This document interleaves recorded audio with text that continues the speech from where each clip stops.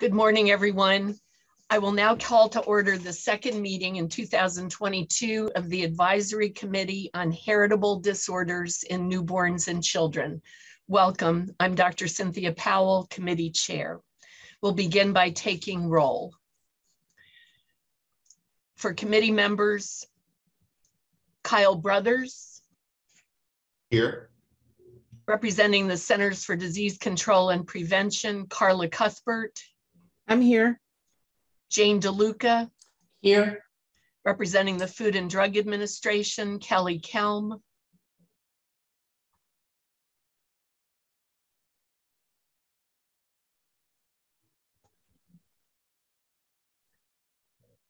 Representing Health Resources and Services Administration, Michael Warren. Here. Sean McCandless. Present. Jennifer Kwan. Here. Representing the National Institutes of Health, Melissa Parisi.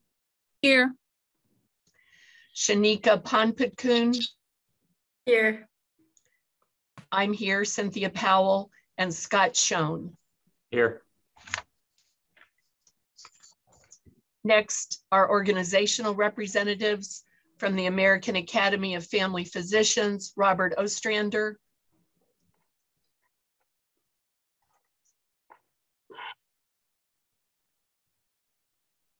I thought I saw him earlier. Maybe we'll double check in a minute. From the American Academy of Pediatrics, Deborah Friedenberg. Here. From the American College of Medical Genetics and Genomics, Maximilian Münke. I'm here. From the American College of Obstetricians and Gynecologists, Stephen Ralston.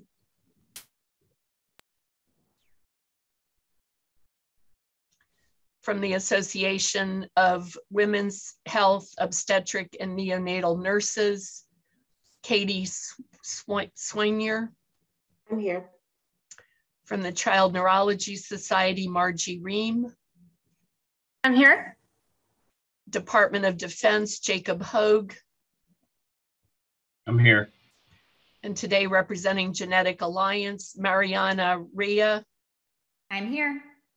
From the March of Dimes, Siobhan Dolan. Here. From the National Society of Genetic Counselors, Kate Walsh-Vockley. I'm here. And from the Society for Inherited Metabolic Disorders, Gerard Berry. Present. Thank you. I'll now turn things over to Soo-Yeon Kim, our acting designated federal official. Thank you, Dr. Powell. I will now go over a few standard reminders for the committee. As a committee, we are advisory to the Secretary of Health and Human Services, not the Congress. For anyone associated with the committee or due to your membership on the committee, if you receive inquiries about the ACHDNC, please let Dr. Powell and I know prior to committing to the interview or presentation. I must also remind committee members that you must recuse yourself from participation in all particular matters likely to affect the financial interests of any organization with which you serve as an officer, director, trustee, or general partner, unless you're also an employee of the organization or unless you have received a waiver from HHS authorizing you to participate. As in the case today, when a vote is scheduled or any activity is proposed and you have a question about a potential conflict of interest, please notify me immediately. Next slide, please. According to FACA, all committee meetings are open to the public. If the public wish to participate in the discussion, the procedures for doing so are published in the Federal Register and/or are announced at the opening of a meeting. For this meeting, there is no public chat feature. In the Federal Register notice, we said that there would be a public comment period. Only with advance approval of the chair or DFO may public participants question committee members or other presenters. Public participants may submit written statements. Also, public participants should be advised that committee members are given copies of all written statements submitted by the public. As a reminder, it is stated in the FRN as well as the registration website that all written public comments are part of the official meeting record and are shared with committee members. Any further public participation will be solely at the discretion of the chair and the DFO. If there are no questions, I'll turn it back to Dr. Powell. Thank you, Soo-Yun. And before we start, I would like to say that our representative from the Agency for Healthcare Research and Quality, Kamala Mistry, is unable to join us. Before we begin today's agenda, I'd like to take a moment to honor two monumental leaders in the newborn screening community. We're greatly saddened by the passing of Dr. Harry Hannon and Dr. Kwaku Ohene-Frempong last week. As many of you know, Dr. Hannon has made a profound impact on the public health newborn screening system during his 41 years of service at the CDC and beyond. He has created the Newborn Screening Quality Assurance Program at the CDC in 1978, which currently provides services to over 670 newborn screening laboratories across the US and in 88 countries. Dr. Hannon authored more than 250 scientific publications and served on over 30 national and international committees for laboratory issues. He co-authored standards for the World Health Organization for implementing newborn screening for congenital hypothyroidism and phenylketonuria in developing and developed countries. Over his career, he has received numerous awards and honors for his achievements, including the CDC Shepherd Awards, the Robert Guthrie Award, the Association of Public Health Laboratories Lifetime Achievement Award, and the Russell J. Eilers Award in 2008. In 2008, APHL created the Harry Hannon Laboratory Improvement Award in newborn screening, which commemorates Harry's longstanding contributions by honoring a person working worldwide who has made significant contributions to improving the quality of laboratory results in the newborn screening field. And I'd like to turn things over to Dr. Carla Cuthbert from the CDC, a longtime colleague of Harry Hannon's. Well, thank you, Cindy. Harry Hannon, many of you would remember him, and he was many things to many people. And I'd like to just even start by just saying, for those who knew him well, for those who rubbed shoulders with him and who had any kind of relationship with him, I am sorry for the loss that you yourself feel. I am the chief of the newborn screening and molecular biology branch, and I can definitely say that the branch today, the support that we provide, the work that we do, the vision that we are able to develop for the future to support programs, that would not exist were it not for Harry's insight. Harry, as you know, was a very strong advocate for newborn screening. And as a result of his leadership and vision at the CDC, he created what we now, I don't want to say that we take it for granted, the Newborn Screening Quality Assurance Program. It has been long with us. And he did that while he was then chief of the newborn screening branch.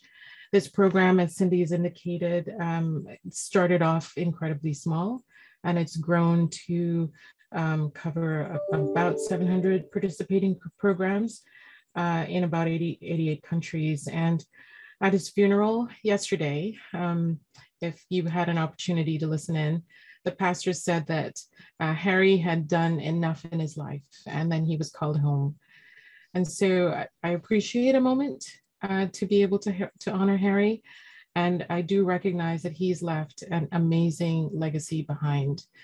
And while we're very profoundly sad that he's no longer with us, we know that we are part of his legacy and that it is on his shoulders that we continue to create new programs, resources, and to support the newborn screening community, both domestic and international. So thank you.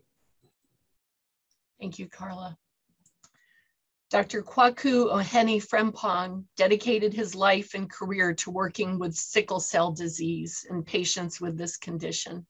Born in Ghana, his record of excellence as a student athlete earned him a scholarship to Yale to study pre-med, and he received his medical degree from the Yale School of Medicine.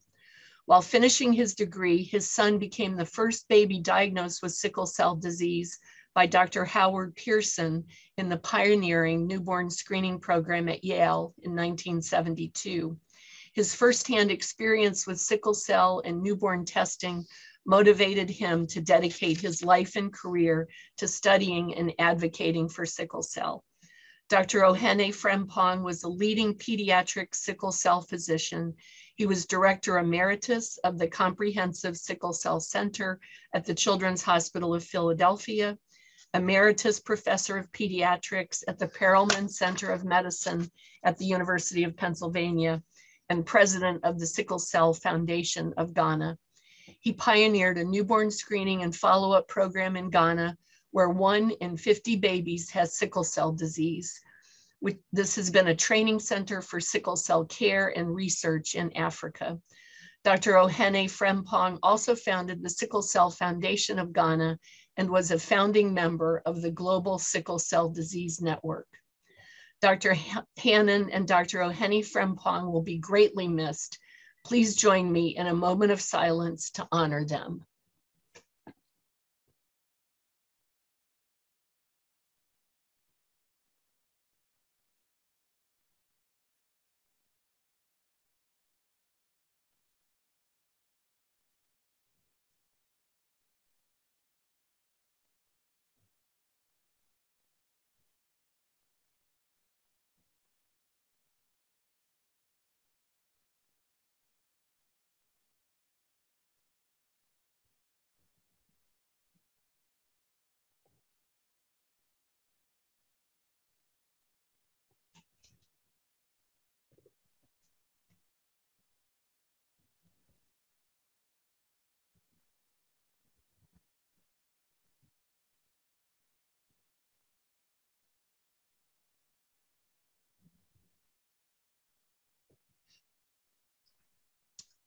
Thank you.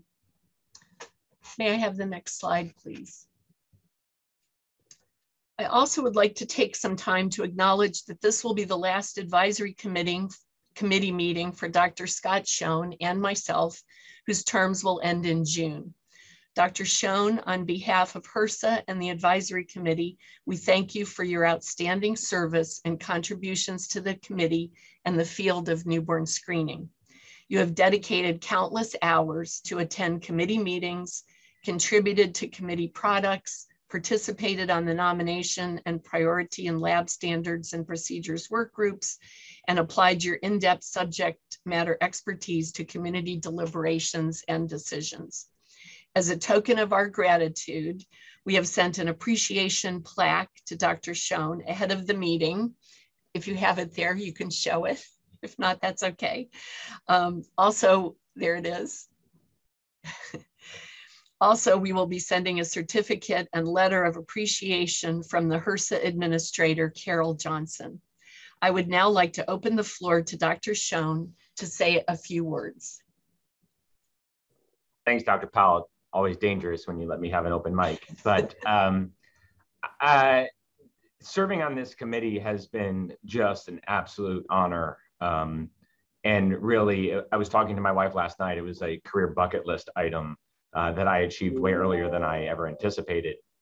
I'd just like to say that, when I started in newborn screening, my training's in microbiology and immunology, and I was in bioterrorism and finding it not rewarding, and took an opportunity to move to newborn screening, where I found something that I'm incredibly passionate about.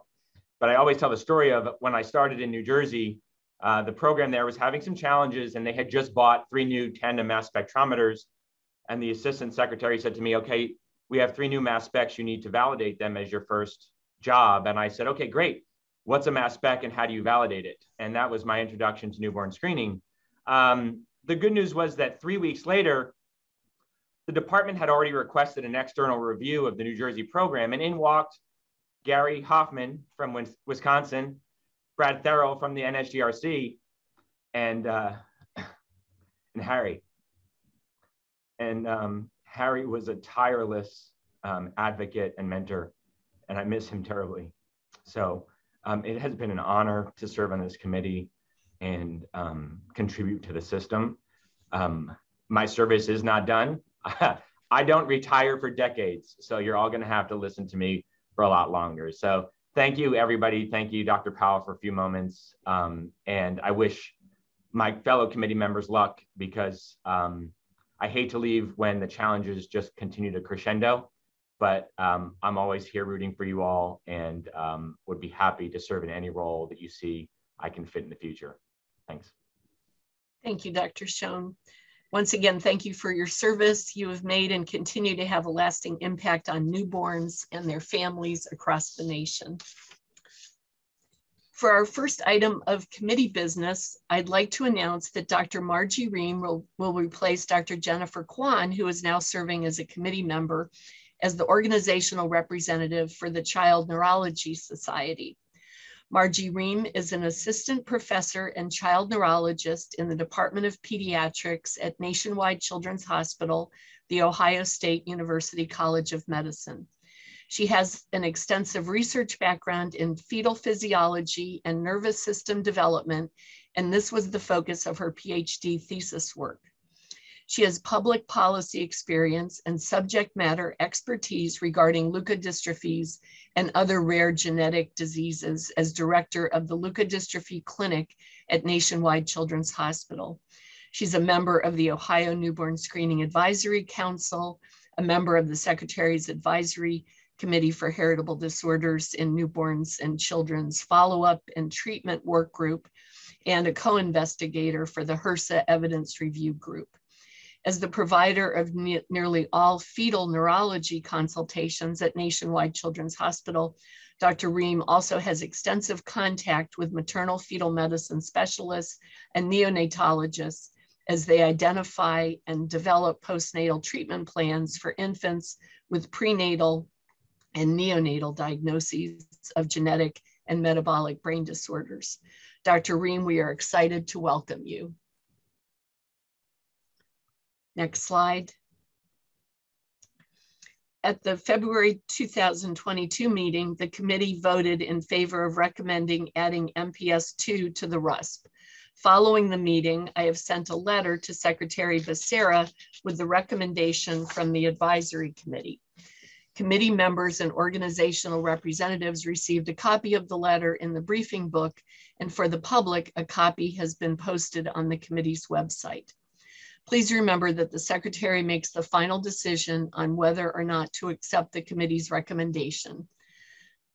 This decision will be posted on the committee's website once it's available. As I mentioned at the February Advisory Committee meeting, in October of 2021, the National CMV Foundation submitted a RUSP nomination package for congenital cytomegalovirus newborn screening. The nomination and prioritization work group is reviewing the nomination package for congenital cytomegalovirus and will keep both the nominators and the rest of the committee informed of next steps. Next slide. As announced at the February meeting, Federal Register notices have been published calling for nominations for new voting members and new organizational representatives. Both of those just closed and the nominations are currently under review. We will be reviewing the nominations for the voting members to ensure that the membership of the ACHDNC is fairly balanced in terms of points of view represented, and that it meets the requirements as outlined in the Newborn Screening Saves Lives Act, which include medical, technical, or scientific professionals with special expertise in the field of heritable disorders or in providing screening, counseling, testing, or specialty services for newborns and children with or at risk for having heritable disorders. Also, individuals who have expertise in ethics, infectious disease, and who have worked in published material in newborn screening, and members of the public having demonstrated expertise or lived experience. Thank you to everyone who has submitted the nominations. Regarding capacity and prioritization, the committee had an initial discussion at the February meeting on its capacity to review multiple nominations per year.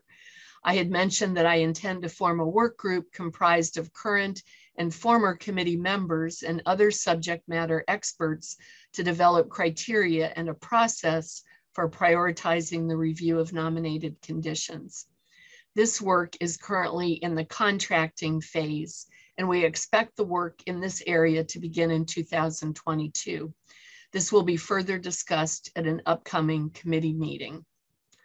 Next slide, please.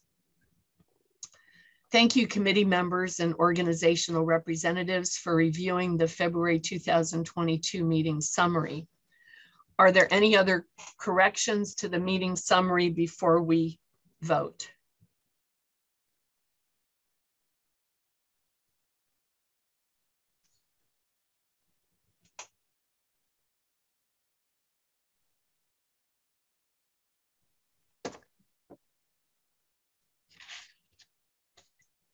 Is there a motion to vote on whether or not to approve the February 2022 ACHDNC meeting summary? This is Kyle Brothers, so moved. Is there a second? This is Sean McCandless. I second. Is there any discussion of the motion? Hearing none, committee members, when I call your name, please state yes if you are in favor of approving the February meeting summary, no if you are not in favor of approving the summary, or you may also abstain.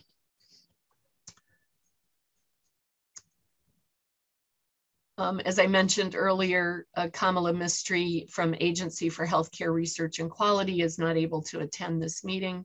We'll go next to Kyle Brothers. Yes.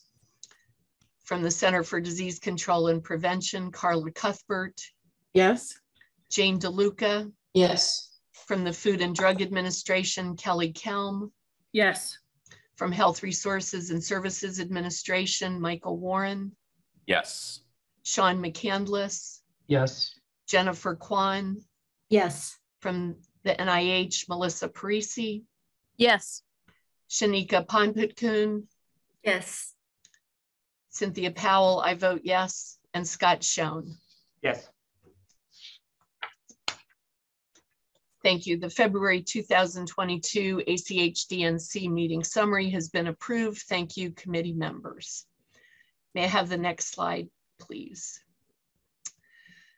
So the committee will meet today, May 12th, and tomorrow, May 13th.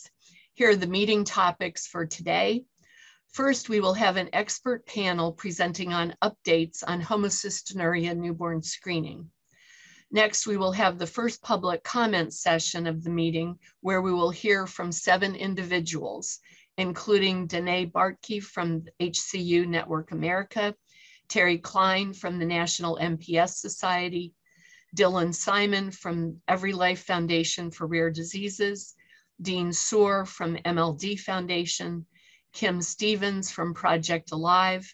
We will also hear from Kim Tuminello and Heidi Wallace, who have registered to provide public comments on the committee vote on guanidino acetate methyltransferase, or GAMP deficiency. Then the evidence-based review group will provide an overview of the evidence-based review for GAMP deficiency. Afterwards, committee liaisons to the evidence-based review group, Dr. Jane DeLuca and Dr. Sean McCandless, will present the committee report on newborn screening for GAMP deficiency. At approximately 2:50, the committee is scheduled to begin the vote on whether or not to recommend GAMP deficiency for inclusion on the recommended uniform screening panel. We will end today at 3:20 Eastern Time and reconvene tomorrow morning at 10:00 a.m. Next slide, please. Tomorrow, Friday, May 13th, the committee will begin with the second public comments period, where we will hear from Nikki Armstrong from Parent Project Muscular Dystrophy, Richard Poulin from Special Education Teaching and Learning, Inc., and 5 individuals who will provide public comments on the committee vote on Krabbe disease, including Jackie Wagner, Natasha Spencer, Carlita Blackwell, Joanne Kurtzberg, and Dieter Matern. Following the public comment period, the nomination and prioritization work group will provide a summary of the nomination package for Krabbe disease. Immediately after the nomination and prioritization work group presentation, the committee will have an opportunity to discuss the nomination package and hold a vote on whether or not to move Krabbe disease forward to full evidence-based review. The last session tomorrow will be a presentation from the Newborn Screening Family Education Program. We will aim to adjourn the meeting at approximately 12:40 p.m. Eastern Time. I'll now turn things back over to Soo-Yeon. Thank you. And for the record, Susan Tanksley from Association of Public Health Laboratories and Robert Ostrander from American Academy of Family Physicians are present. So for members of the public, audio will come through your computer speakers. So please make sure that you have your speakers turned on. If you cannot access the audio through your computer, you may dial into the meeting using the telephone number in the email with your Zoom link. As mentioned previously, this meeting will not have an all attendee chat feature, but we do have the public comment period scheduled later today. Committee members and org reps, audio will come from your computer speakers and you'll be able to speak using your computer microphone. If you cannot access the audio microphone through your computer, you may dial into the meeting using the telephone number in the email with your user-specific Zoom link. Please remember to speak clearly and remember to state your first and last name to ensure proper recording for the committee transcript and minutes. The chair will call on committee members and then organizational representatives. In order to better facilitate the discussion, we remind you to use the raise hand feature when you would like to make comments or ask questions. Simply click on the participant icon and choose raise hand. Please note that depending on your device or operating system, the raise hand feature may be in a different location. To troubleshoot, please consult the webinar instructions page in your briefing book. Next slide, please. To enable closed captioning, please select the closed captioning icon from your Zoom taskbar and then select Show Title from the menu that appears. Thank you. Back to Dr. Powell.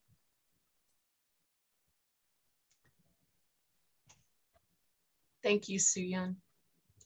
In 2019, the committee received public comments from the Homocystinuria, or HCU Network America, about the low sensitivity of newborn screening for homocystinuria. They estimated at the time that up to 50% of cases may be missed, and the committee discussed following up on how to address this issue. I have invited 3 speakers today to provide us with an overview of the current status of HCU newborn screening and updates, possible solutions to the challenges with HCU screening, and any advances in the screening technology. Our first presenter is Dr. Marzia Pasquale, who will provide us with an overview of the status of newborn screening for homocystinuria. Dr. Pasquale is a professor of pathology, the program director of the Accreditation Council for Graduate Medical Education Accredited Fellowship Program in Clinical Biochemical Genetics at the University of Utah School of Medicine, and the section chief and medical director of biochemical genetics at ARUP Laboratories. Dr. Pasquale earned her degrees of doctor in pharmaceutical chemistry and technology and pharmacy doctor at the University of Parma School of Pharmacy in Italy. She trained in clinical biochemical genetics at Emory University in Atlanta, Georgia, where she later served as the co-director of the Biochemical Genetics Laboratory. Dr. Pasquale is board certified in clinical biochemical genetics. She is a member of the Society for Inherited Metabolic Disorders, the American College of Medical Genetics and Genomics, and several other professional societies. Her research interests are newborn screening, disorders of carnitine and creatine metabolism and transport, and lysosomal storage disorders. I'll now turn things over to Dr. Pasquale. Thank you, Dr. Powell, for the introduction. Today, I will talk about homocystinuria. Next slide. I will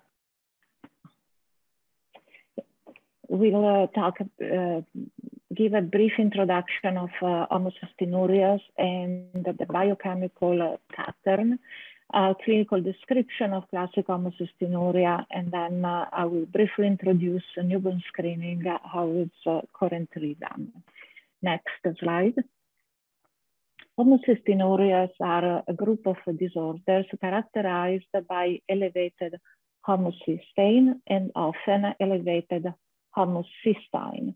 The difference between homocysteine and homocysteine is that homocysteine is formed by attaching two homocysteine molecules. Only 1 to 2% of total homocysteine is present as such. The rest is bound to protein through a disulfide bond, or is present as a dimer, free homocysteine. Again, you can see that there are two molecules of homocysteine that are bound together. When we look at plasma amino acid analysis, so what we are measuring this dimer, the free homocysteine, which accounts for only about 10% of the total homocysteine. If you want to measure total homocysteine, you need an additional step, an additional chemical reaction that reduces the disulfide bond, breaks this bond, and breaks this dimer into the two homocysteine molecules. Next slide. This slide shows the metabolic pathways of sulfur amino acid. We can see the three major pathways: remethylation, transfer of the methyl group, and the transsulfuration. If we start from methionine, there is a series of enzymatic reactions that are transferring the methyl group from methionine to other molecules, such as guanidinoacetate to synthesize the creatine, or glycine to synthesize the sarcosine. And with this series of reactions, methionine is converted to homocysteine. Homocysteine is then converted to cystathionine by the action of the enzyme cystathionine beta synthase, which uses B6, vitamin B6 pyridoxine as a cofactor. Then homocysteine is remethylated to form methionine again by a series of reaction and cofactor, including vitamin B12, to again, going back to methionine. In disorders of homocysteine remethylation, those that are on the left of the screen in the green box,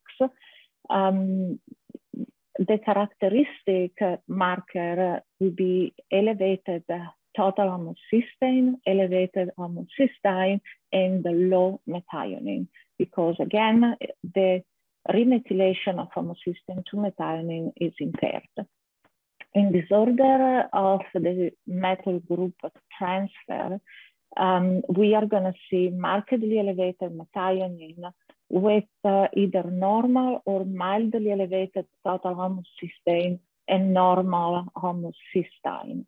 In cystathionine beta synthase deficiency, which is in the blue box at the bottom, we are going to see markedly elevated methionine, markedly elevated total homocysteine, and elevated homocysteine as well. Next slide. So there are mainly 4 biochemical markers that are necessary for the diagnosis of homocystinuria. Methionine, which is elevated in cystathionine beta synthase deficiency and low in disorder of homocysteine remethylation. Total homocysteine and free homocysteine, which are elevated in both disorder of remethylation and in cystathionine beta synthase deficiency. And then we also have a methylmalonic acid, which is elevated in disorder of vitamin B12 metabolism which impair homocysteine remethylation and methylmalonic acid metabolism. Next slide. So let's talk now about classic homocystinuria. Classic homocystinuria is caused by deficiency in cystathionine beta synthase, which is an enzyme requiring vitamin B6, and results in elevated methionine and elevated homocysteine and homocysteine. The incidence calculated by newborn screening, this is a paper published in 2014 looking at 10 years of newborn screening. The incidence was 1 in 456,000 newborns, but the estimated prevalence is 1 in 200,000 to 1 in 335,000. This indicates that newborn screening can miss cases of classic homocystinuria. Classic homocystinuria is inherited as an autosomal recessive trait. The diagnosis is accomplished through newborn screening, and currently the primary marker is elevated methionine. Plasma amino acid will show elevated methionine and presence of free homocysteine. Total plasma homocysteine is usually markedly elevated and usually is even greater than 100 micromolar with a normal range that's less than 12. The diagnosis is confirmed by DNA sequencing. The therapy consists in a low protein diet with an amino acid mixture that does not contain methionine, pyridoxine in responsive patients, betaine to favor homocysteine remethylation, and methylfolate and vitamin B12, which help again in the remethylation process. Next slide. What is the clinical presentation of classic homocystinuria?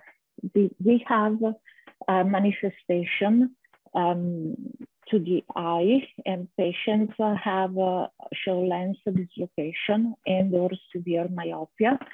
Skeletal system is involved as well. These patients usually have a tall stature with long limbs, long arms and legs, scoliosis and osteoporosis. Thromboembolism is a characteristic of this condition, and developmental delay and intellectual disability. Thromboembolism is the major cause of early death and morbidity in patients who are not treated. And it's manifest in late childhood and young adult, which is not the age group where we typically can observe thromboembolism, thrombotic episode. There is a milder phenotype, which is responsive homocystinuria. The majority of infants identified by newborn screening currently are B6 non-responsive.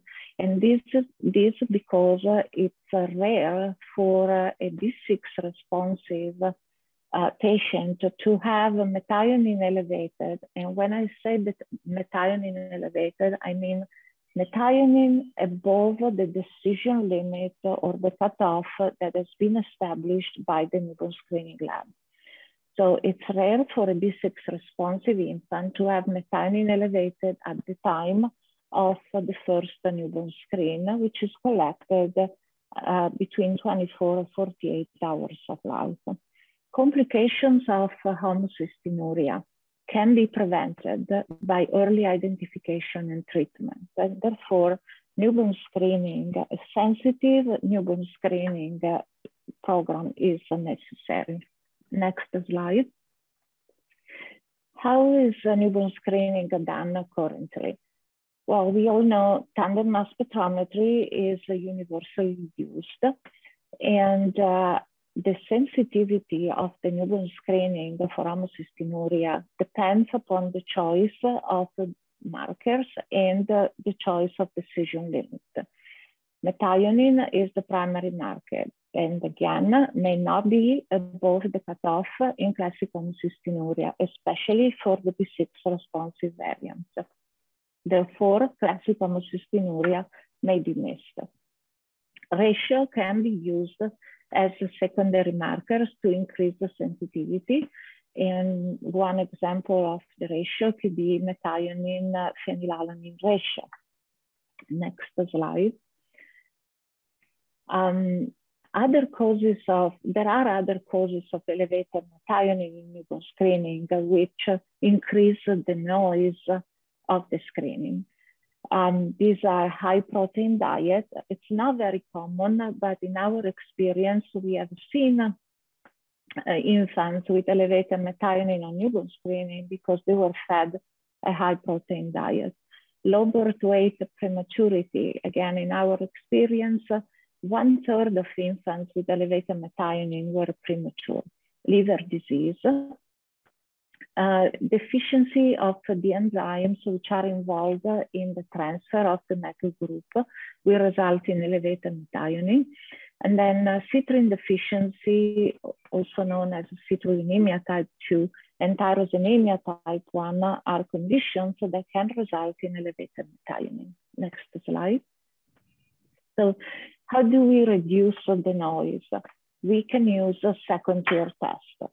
Second-tier tests are tests that are run on the same sample used for the primary screen. So there is no need to recollect the sample, but targeting different analytes. And the purpose, again, is to identify infants at risk to have a metabolic disease while reducing false positive and also reducing false negatives. Next slide. What is the strategy for a second-tier test?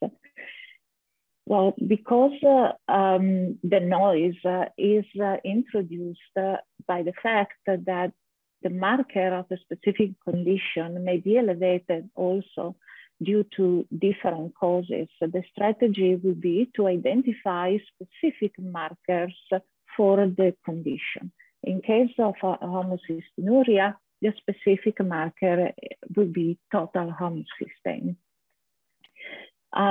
There are also molecular second-tier tests, but in this case, a biochemical second-tier test is going to be much more effective. Dr. Matern and Dr. Petridis are going to talk about second-tier tests and their effectiveness. Next slide. I'm just going to end my presentation with a summary of the recommendation for newborn screening for homocystinuria that were published 3 years ago on the Journal for Inherited Metabolic Disorder. And the recommendation were to revise decision limit and with reference to the median, use a combination of markers, so like methionine and or the ratio methionine-phenylalanine, use post-analytical tools, again, which will help reduce the noise, and implementation of second-tier tests. Next slide. In summary, newborn screening for classic homocystinuria is possible and can be effective. The primary marker currently used is not sensitive to detect all cases, and we need more sensitive and specific markers. Multiple markers increase the sensitivity of the screening. Second-tier tests are effective in reducing the number of false positive and false negative, but they can be a burden to newborn screening laboratory. And the use of bioinformatic tools can help identifying samples needing the second-tier test and decreasing the burden to newborn screening laboratories. Thank you. Thank you, Dr. Pasquale. The committee will hold questions and comments until after all panelists have presented. Next, I would like to welcome Dr. Dita Matern, who will discuss the possible and available solutions to the HCU newborn screening problem. Dr. Matern is a professor of laboratory medicine, medical genetics, and pediatrics, and co-director of the Biochemical Genetics Laboratory at the Mayo Clinic in Rochester, Minnesota. Dr. Matern's research activities involve the development and improvement of laboratory assays for the effective and efficient screening, diagnosis, and follow-up of patients with inborn errors of metabolism.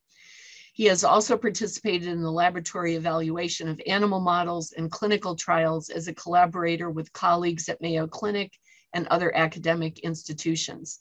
He authored or co-authored more than 160 peer-reviewed publications and 21 textbook chapters. Dr. Matern currently serves on several committees, boards, and working groups of the Minnesota Department of Health, the American College of Medical Genetics and Genomics, the College of American Pathologists, the Association of Public Health Laboratories, the Clinical Laboratory Standards Institute, and patient advocacy organizations. From 2011 to 2018, he served as a member of this committee, the Advisory Committee on Heritable Disorders in Newborns and Children. I'd like to turn it over now to Dr. Matern. Thank you, Dr. Powell. Can you hear me? Yes. Okay, thank you. Thank you for the very kind introduction and for inviting me back to the committee and talk to you about homocystinuria's newborn screening problem and what are possible and available solutions. Next slide, please. So as you heard before, methionine is easy to measure. Everyone uses tandem mass spectrometry to do so, but it is not sensitive even with a low cutoff. And as this graph shows, it's also not very specific because there is a significant overlap between methionine values in babies treated with total parental nutrition and those that have homocystinuria. I was made aware of the issue in 1999 when Harvey Levy and others published this paper in the New England Journal of Medicine, pointing out that there's a significant problem of missing babies with homocystinuria when using methionine as a primary marker. Next slide. Also in 2007, when tandem mass spectrometry was introduced into newborn screening programs, this Dutch group pointed out the problem of TPN and some TPN solutions that included a lot of methionine and causing problems with screening for homocystinuria. Next slide, please. As Dr. Pasquale already mentioned, a proposed solution has been made that you might want to just add a ratio such as methionine to phenylalanine, which is again easy to measure when you use tandem mass spec and you get both values for methionine and phenylalanine. But the problem here is again that it is not sufficiently sensitive and also not specific. As you can see in that graph, TPN again overlaps quite a bit with patients with homocysteine just for the methionine to phenylalanine ratio. Next slide, please. As also was mentioned, molecular testing is often thrown into the mix as solving the newborn screening problems.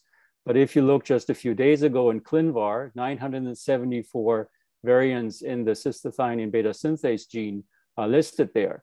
And of those, only 27% are of known significance, which means that the rest, 714 variants currently, we don't really know exactly what they might be doing.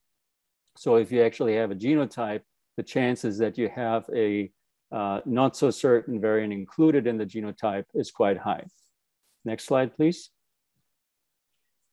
The other proposed solution which you will hear in the next talk is to just measure total homocysteine as a primary screen, replacing basically methionine. And that would probably work very well, as you can see here, because patients with homocystinuria, as you just heard also before, have really high total homocysteine. Next slide, please.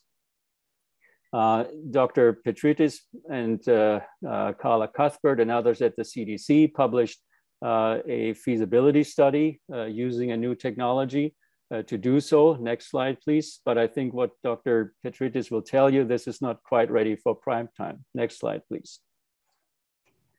But there is currently a solution available, and that is to measure total homocysteine as part of a second-tier test.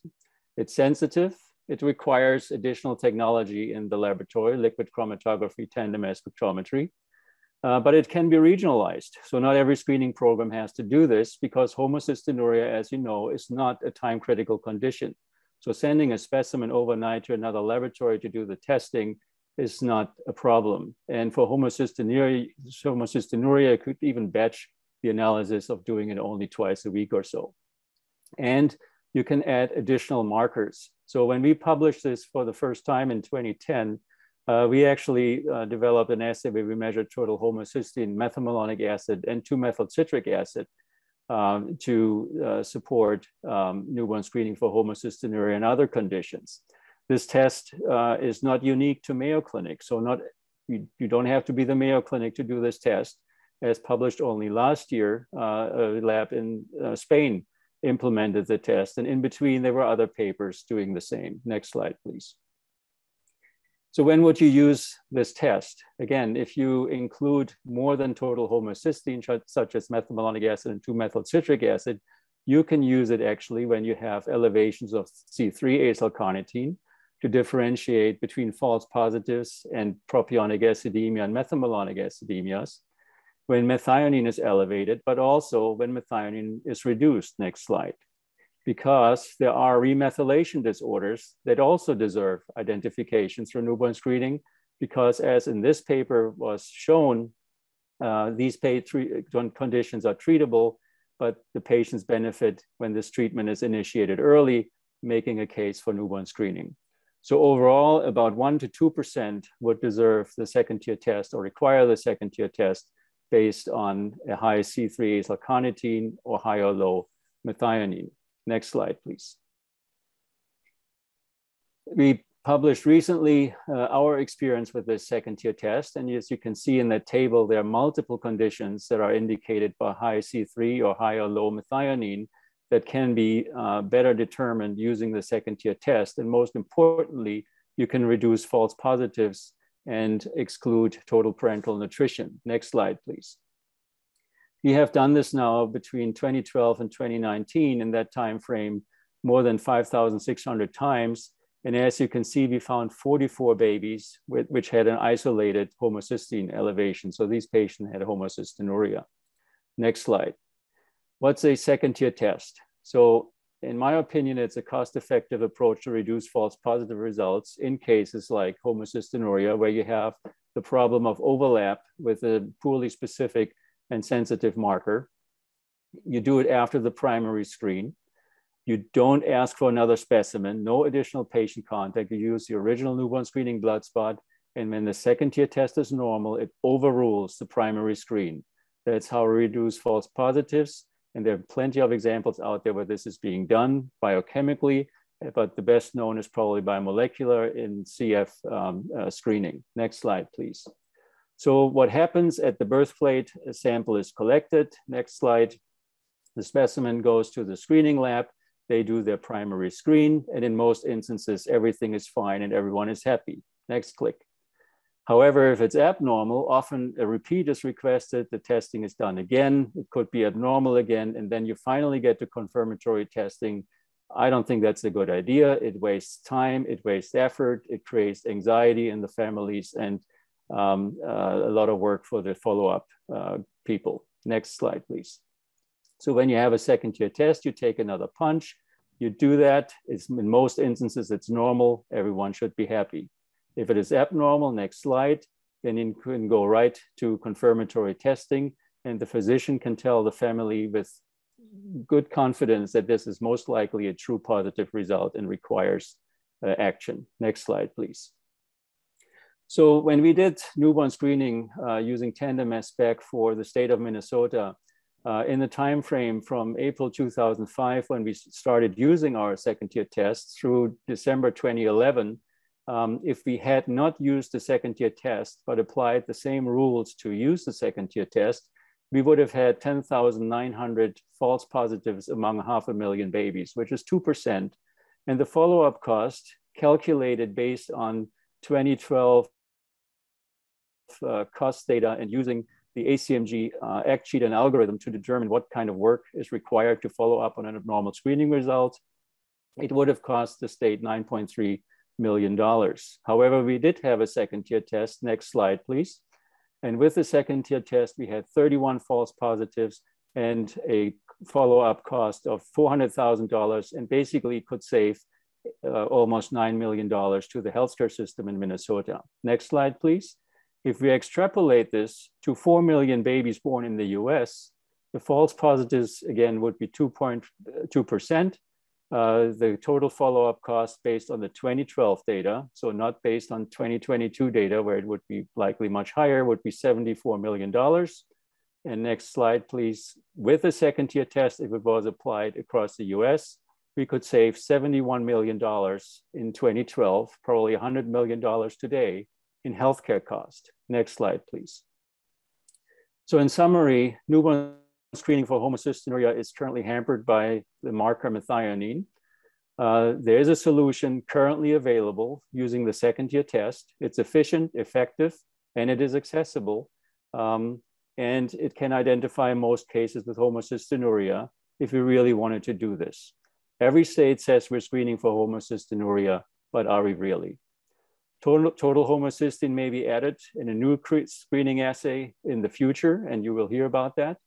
And I think it's also, as I hope to have showed you, we could reduce unnecessary healthcare spending if we really considered newborn screening as a system and not compartmentalized.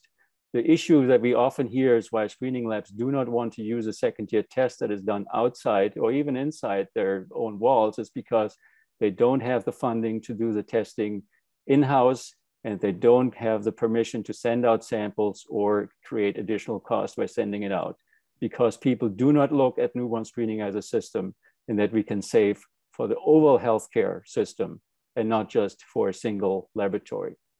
With next slide, with that, I'm done, and I really would like to acknowledge everyone in my laboratory and specifically our genetic counselors and my colleagues running the laboratory. And I'll be happy to answer any questions later. Thank you, Dr. Matern. Our last panelist is Dr. Kostas Petridis, who will give us an update on advances in HCU newborn screening detection. Dr. Petridis received his Master of Science and PhD degrees in analytical chemistry from the University of Orléans, France. In 2002, he joined Pacific Northwest National Laboratory in Richland, Washington as a postdoctoral fellow, and later as a senior staff scientist, where he worked in the field of mass spectrometry-based proteomics. In 2009, Dr. Petridis was hired as an associate professor and laboratory head of the Translational Genomics Research Institute in Phoenix, Arizona, to work on biomarker development. In 2014, he joined the Arizona Office of Newborn Screening and Phoenix Children's Hospital as a principal investigator, where he led several federal public health and research grants before joining the CDC in June of 2017. He has worked on bioanalytical mass spectrometry, biomarker development, automation, predictive algorithms, and proteomic research. His current interests include, but are not limited to, advanced analytical methods development and validation for newborn screening, development of dried blood spots-based quality assurance materials and calibrators, clinical assays, harmonization, and metabolomics. He has co-authored more than 200 communications. I'll now turn things over to Dr. Petridis. Thank you for the kind introduction. And next slide, please.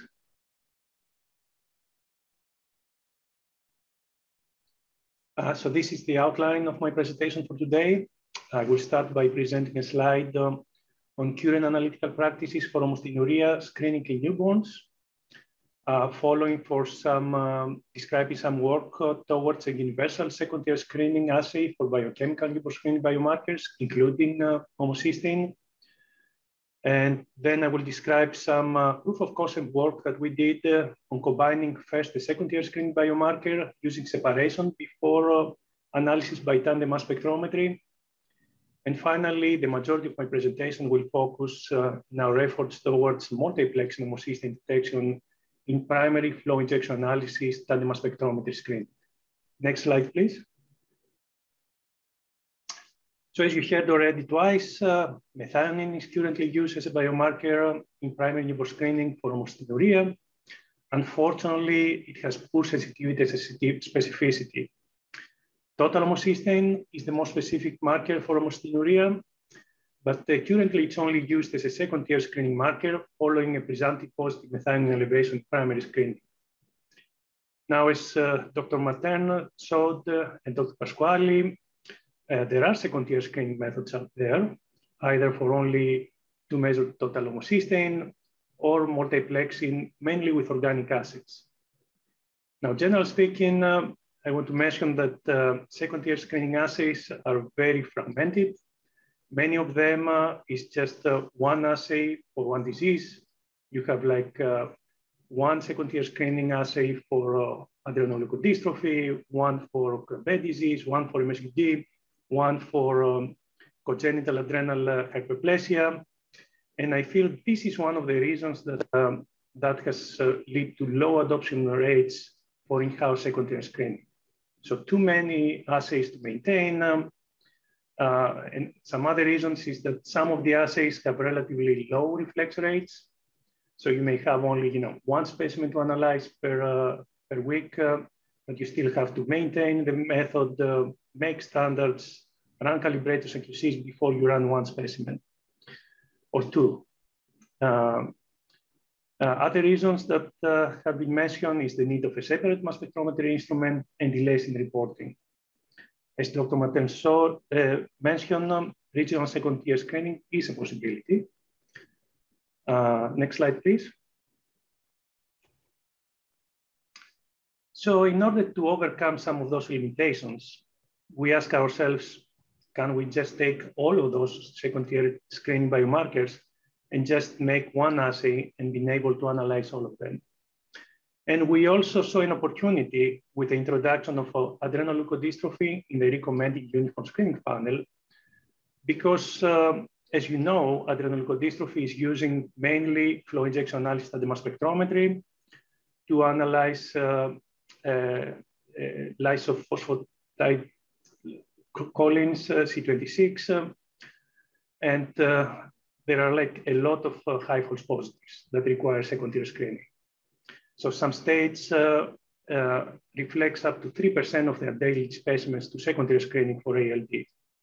So the idea was like, okay, let's take LPC 26 and try to multiplex with all the other biomarkers for disease that have a lower reflex rate and come up with an assay that can generate actually enough specimens every day in the laboratory to justify to do second-tier screening in-house daily.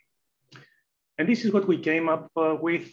So we have a method, it multiplexes about 19 second-tier screening biomarkers, including homocysteine that's shown here in red, and LPC26, organic acids, LPCs, leucine isomers, and other analytes of interest. So in order to achieve that, we use hydrophilic interaction chromatography coupled to tandem mass spectrometry, and we have validated this assay in-house. We have a manuscript, it's currently in clearance, and it will be soon submitted to analytical chemistry. Next slide, please. As Dr. Martin said, we also did some proof of concept work where we said, well, let's try actually to combine first the second-tier screening analytes using separation before mass spectrometry. And for this work, we used on-chip electrophoretic separations that are like extremely fast. You can see from the figure, I don't know if you can see, but the separation window here is 0.8 to 1.4 minutes, so very high peak capacities. You can do your acylcarnitines, you can do the amino acids, and at the same time, you can do your secondary screening analytes, including homocysteine, that is shown here in red. And you can even achieve baseline separations for very difficult to separate analytes like leucine, isoleucine, and alloisoleucine, so biomarker for MSUD. There are some limitations.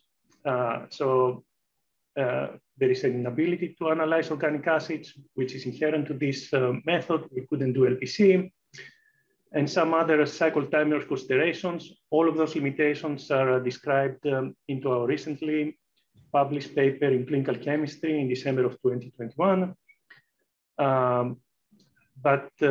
So as Dr. Matter said, this particular assay is not ready for prime time, but it showed kind of what you can do currently with separations before mass spectrometry analysis. Next slide, please.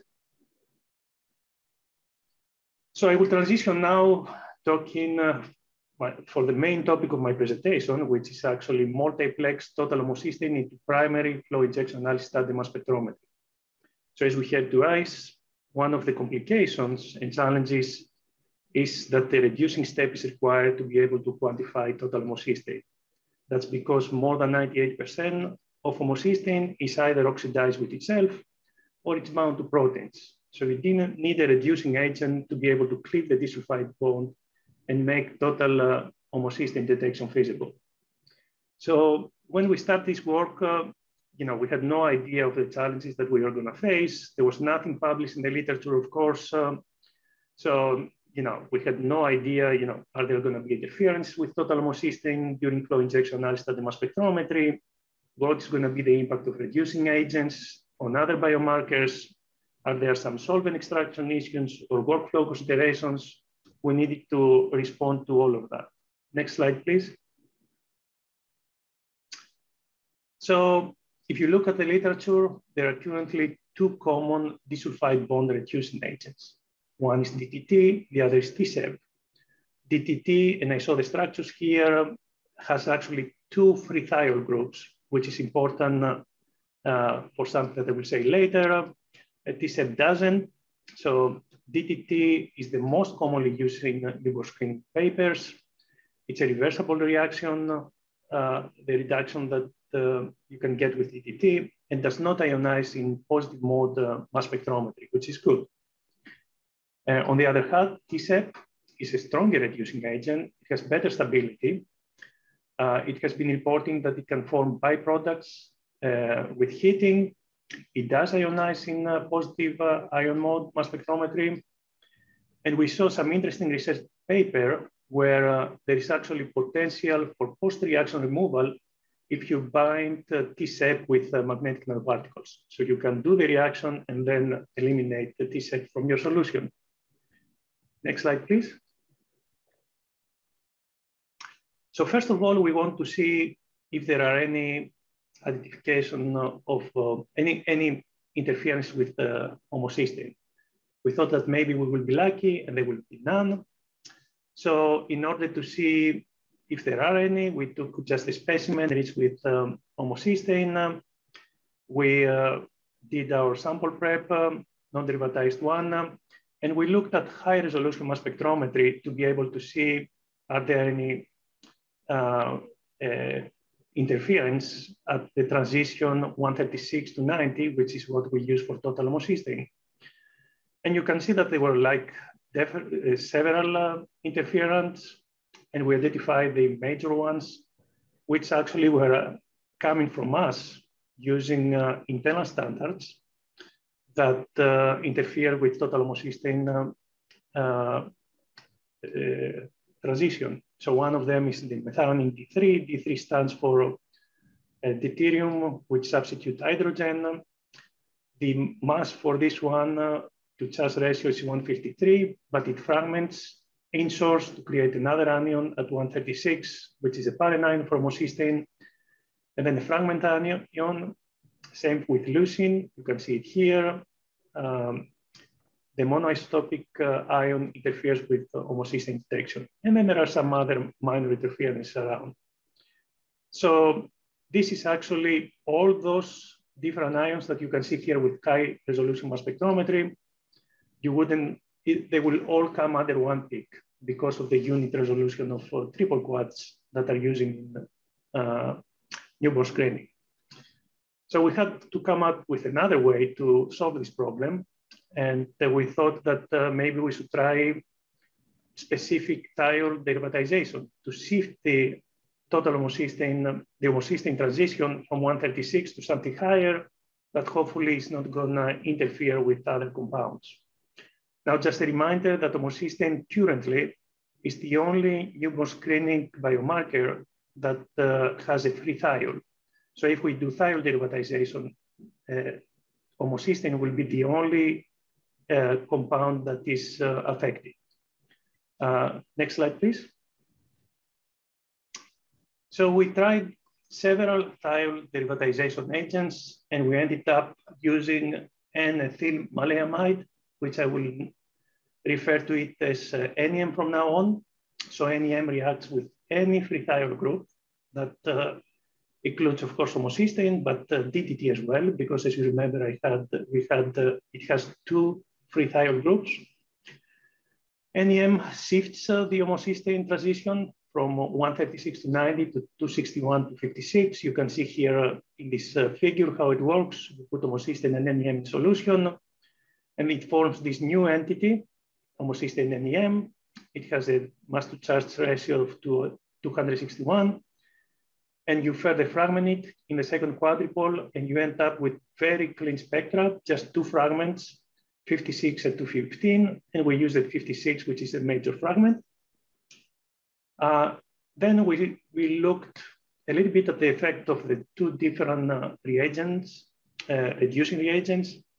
So DTT, we saw that it reacts with NEM, and although DTT does not, you cannot see in positive ion mode, this complex, it ionizes very well in tandem mass spectrometry and creates a lot of ion suppression for all the other analytes. And we saw some evidence that there is also some reaction with acylcarnithines. So at that point, we said, okay, we are not gonna pursue DTT as a reducing agent from now on, and we are just gonna use TSEP instead. Next slide, please.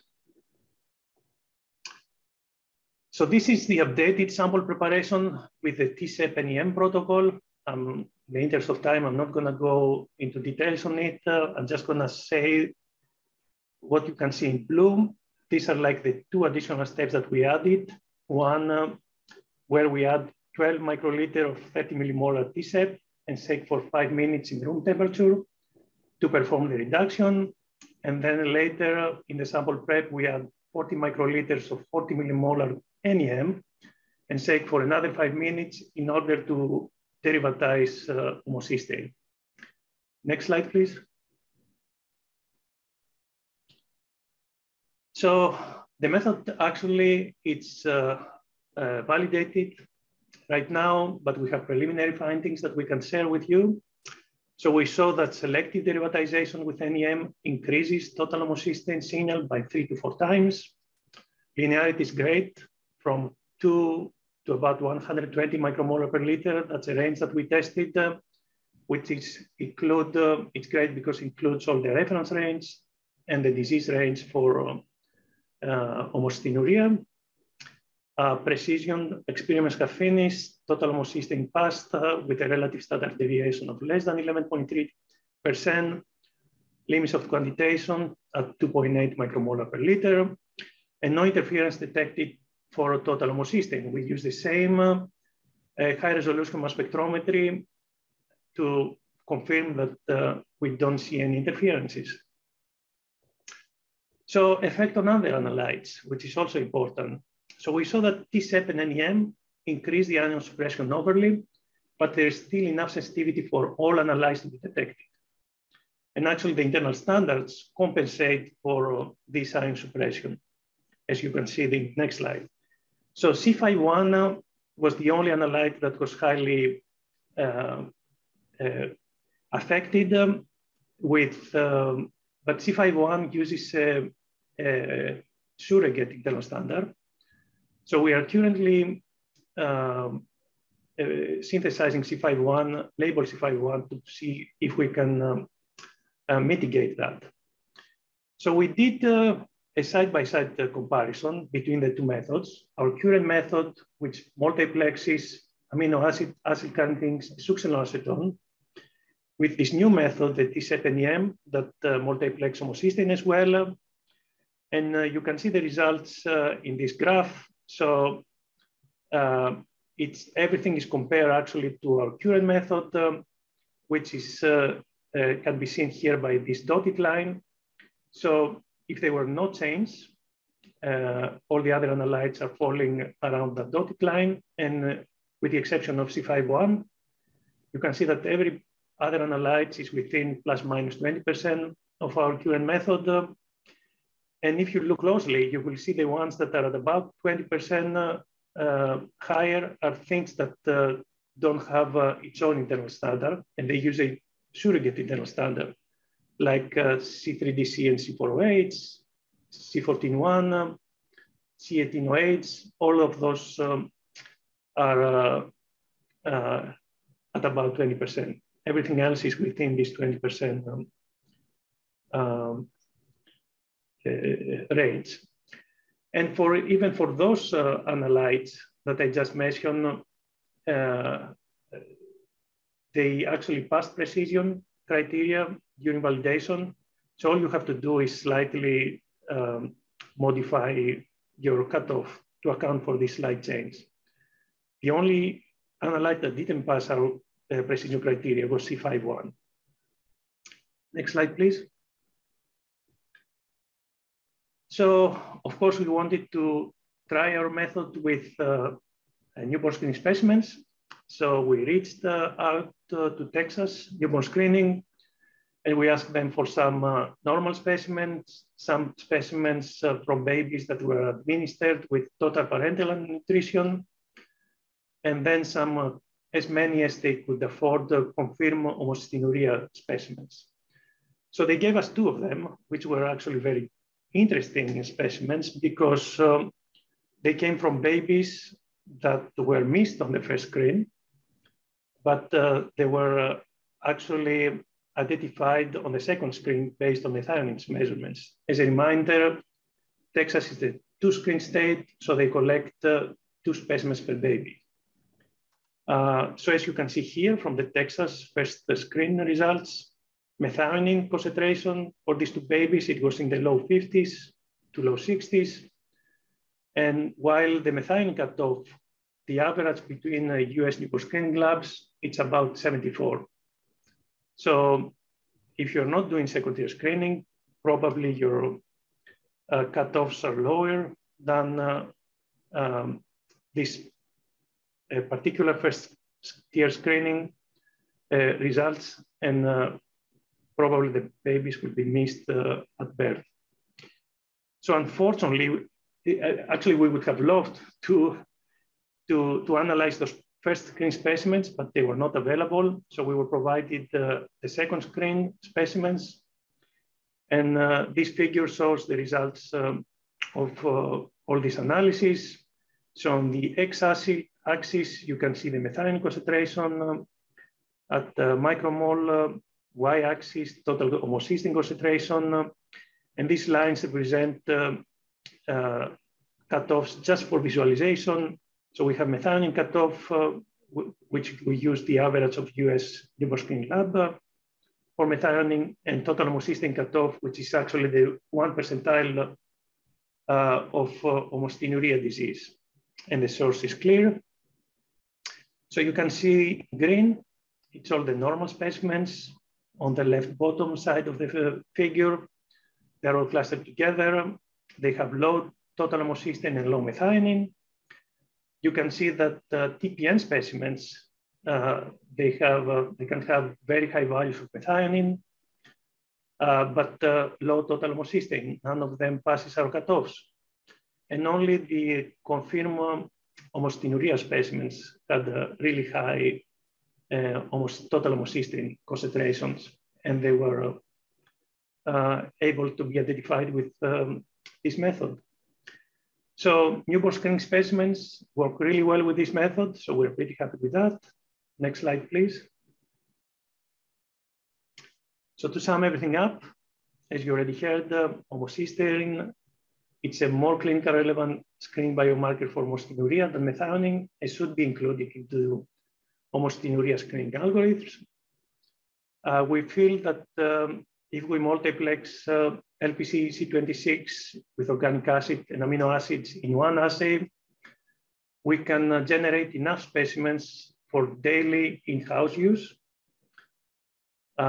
We demonstrated some proof of concepts where you can actually analyze first year and second year analytes by using separation before analysis by tandem mass spectrometry.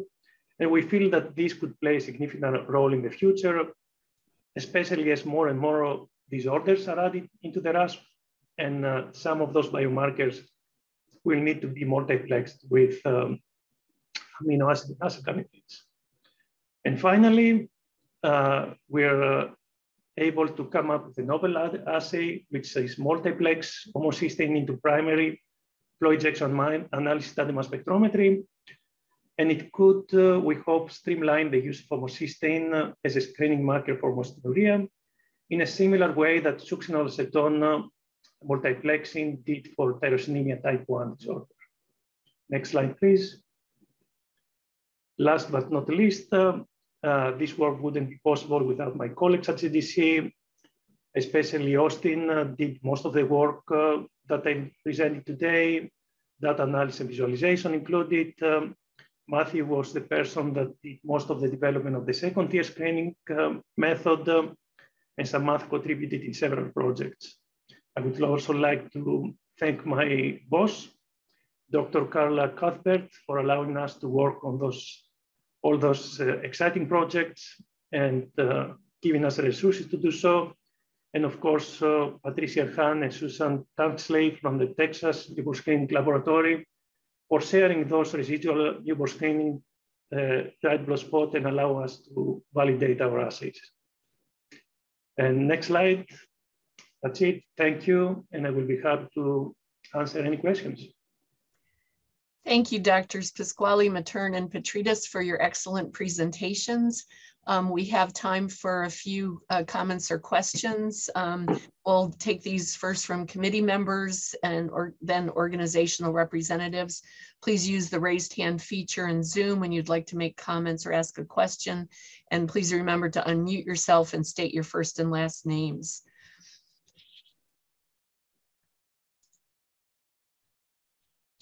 Sean McCandless. Thank you to all the speakers. That was really interesting. And I just want to amplify a couple of things and thank the speakers for bringing them to attention. And then I will end with a question. The first is that I just want to point out that what Dr. Petrides alluded to at the end, which is that the situation right now with classical homocystinuria newborn screening is quite similar to where we were with tyrosinemia type 1 a few years ago, where Dr. Matern and others demonstrated that the screening method that states were using was not effective and not sensitive enough to screen for the disorder, and it required a change in the approach. And so I want to thank the speakers for pointing that out. The second thing is I would like to point out that the remethylation defects, particularly the ones that are not combined with increased methylmalonic acidemia, continue to be a very serious healthcare problem that is really important for us to address, because babies continue to die from these defects, and this is well documented in the literature. This amplifies the problem because the primary marker would be a low methionine for those defects, and without adding the other markers that Dr. Pasquale alluded to and Dr. Matern alluded to, without adding those additional markers, we're really not going to be successful at screening for those disorders, and babies will continue to die either without a diagnosis or with a diagnosis that was made too late. So I really appreciate the work that all of these people are doing toward that end. The last thing is I want to specifically thank Dr. Matern for two comments. One is for pointing out the problem with the lack of a uniform newborn screening system across the country that really inhibits us from achieving the full promise of newborn screening programs. The second thing I would like to thank you for, Dieter, is the comment about the problem of false positives, because right now, the number of false positive screens and all of the tests that we're adding are really limiting our ability to add new tests without the potential harms due to false positives sinking the boat of newborn screening. And you've heard me say this before, but I think that it's absolutely critical that people like the three speakers today continue to push to improve our newborn screening methods, as well as state labs and other researchers around the country and world, because we have to reduce the number of false positives, or else we're gonna really run into a roadblock of adding new conditions because of the burden of the increasing false positives. Right now, in most newborn screening systems, there's 10 false positives for every true positive. So for every condition we add, we're adding 10 times as many false positives. And so that the burden of the false positives eventually sinks the ship, and we must address that. And finally, I'll stop making comments and ask a question. For Dr. Pasquale, you said that adding a second tier test can both it can reduce false positives, but it can also reduce false negatives. Can you just tell us how the addition of a second tier test reduces false negatives? Yes, thank you for asking that question. And we know that, again, there is a noise in newborn screening, and one of the solutions sometimes to decrease the noise is to act on the decision limit and perhaps increase the value of this decision limit, which is going to increase the number of false negatives. And now, if you have available second tier tests that will allow you to tease out all of those that are not really, all of those infants who do not have a disease, then you can reduce your decision limit and in this case, avoid the false negative as well. Jennifer Kwan. Thank you. Jennifer Kwan, committee member. I'm going to make it clear that I'm not a metabolic geneticist, but I am somebody who thinks about homocystinuria from the child neurologist point of view. So I think, first of all, I appreciate the comments about trying to reduce false positives and trying to reduce the number of times we have to interact with families to get new samples, et cetera, as Dr. Matern brought up. This may not be an appropriate question for this group of speakers, and I thank you all for excellent talks, but I was just trying to understand how the CDC quality assurance program, when they're sort of testing newborn screening labs for their ability to detect these conditions, what role might they play in helping to improve the quality of homocystinuria screening? And again, this may not be the best question for this group of speakers, but I'm curious about your thoughts.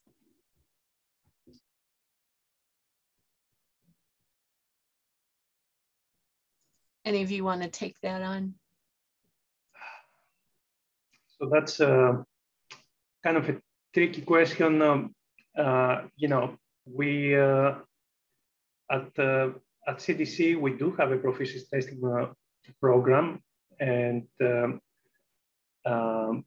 we do for first year screening homocysteine, first year screening for homocystinuria, and we do provide specimens that have just methionine as a marker. And you know, the limits that we set, it's at you know, at what has been identified for the majority of the laboratories. So we are actually in the process of introducing a new program for second-tier screening analytes.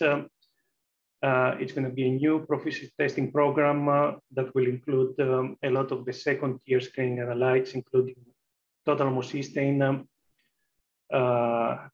and you know, alloisoleucine and all the usual suspects.